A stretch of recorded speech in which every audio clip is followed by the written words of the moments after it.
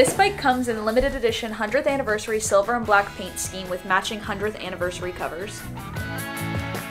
This V-Rod is equipped with a Revolution engine producing 115 horsepower. This V-Rod is equipped with dual front disc brakes for stronger braking performance with less lever effort than the single front disc brakes.